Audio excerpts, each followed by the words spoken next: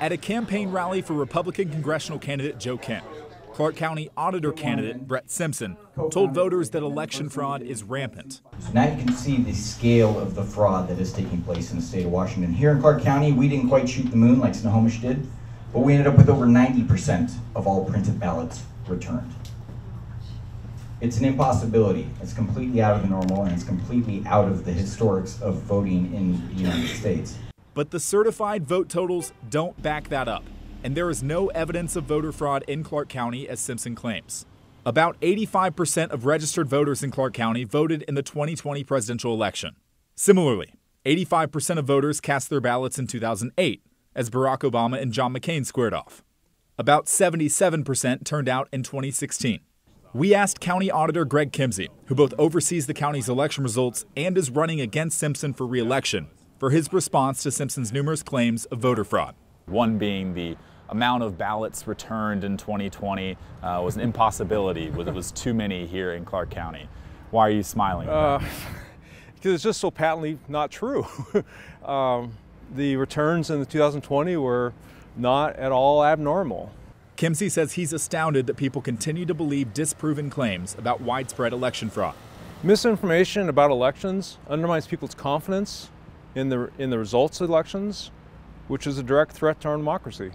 At the Kent campaign event, one of Simpson's statements received a bigger reaction than the rest. The is we actually don't own our own voter registrations. It's done by a third-party company by the name of ERIC. It's Electronic Registration Information Center. It was seed funded by George Soros' Open Society in 2011. Let's break down Simpson's statement here. First off, what is ERIC? ERIC's made up of a coalition of 33 states and Washington, D.C. It reviews voter rolls to help make sure they're accurate and up to date.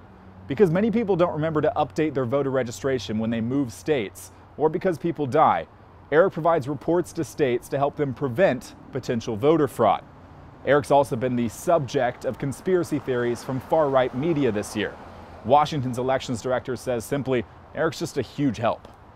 So to say that ERIC is doing anything is misleading. It's providing us with data and information that we would otherwise not have in order to increase the integrity of the voter registration roll. So it's a tool that we need as election administrators to ensure that people that are registered in another state get removed from their voter rolls in our state.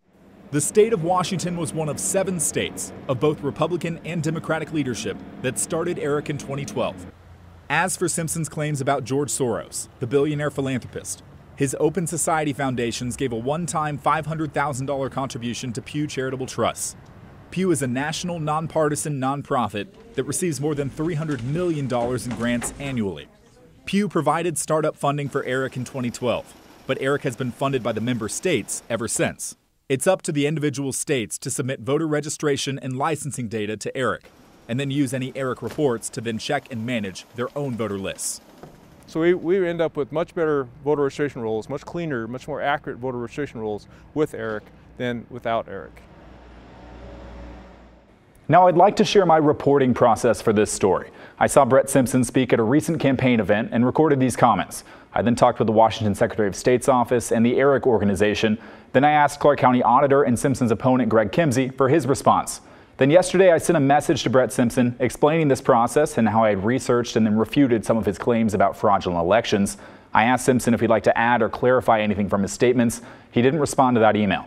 However, this afternoon, Brett Simpson did post a video on his Facebook page. He said that this report would be a hit piece of gaslighting from the mainstream media. He also criticized media attention on this county auditor's race, calling it literally unprecedented. However, Simpson did not respond to my questions about his false claims about ERIC or the voter turnout from the 2020 presidential election.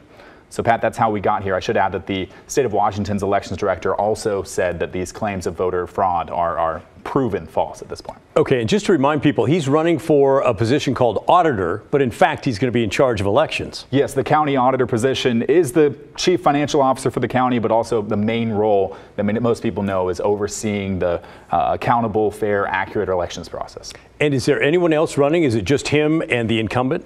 In the Clark County voters pamphlet, it's just those 2 individuals, Greg Kimsey, who you saw, and Brett Simpson, who you both saw in this story. Okay, interesting reporting. Thanks, Evan.